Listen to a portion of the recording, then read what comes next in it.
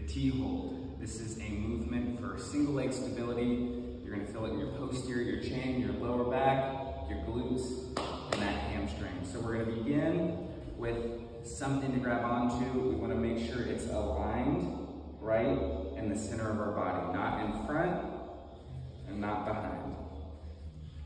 So grab onto the pole. You're gonna kick the foot that's closest to the pole back as you drop your chest simultaneously. Our thumbs are gonna point up. And notice how my back hip is facing the ground. My toes are facing the ground. I don't wanna have this hip turned up like this. Toes facing the ground. Slight bend in the supported leg. And our thumbs are pointed up. Our chin is tucked. We're looking at the ground. Kicking this back foot up actively, squeezing the glute. And once you feel okay with no stability and you feel like you're strong enough, it's okay to let go. Bring the thumbs up. Slight bend, you're gonna feel it in that hamstring right there. Looking down, and it's okay if you're all over the place because you're just trying to stabilize. The point of this movement is to resist unwanted motion.